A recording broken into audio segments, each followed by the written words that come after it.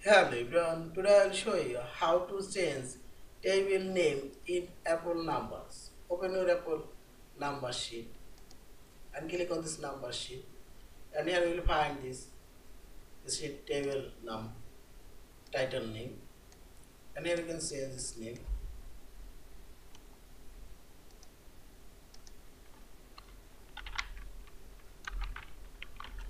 New cells and enter. And see this table name already changed, and click here.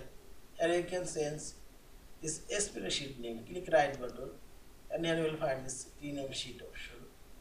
Also click this arrange and belong space option, and here you will find this sheet name.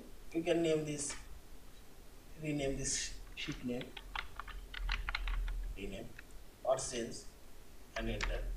And see this. Click on this table and change table title name.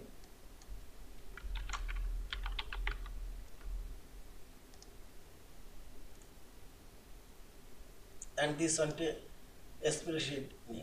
Yeah, this is. Thank you for watching. Please subscribe, like, share, and comments.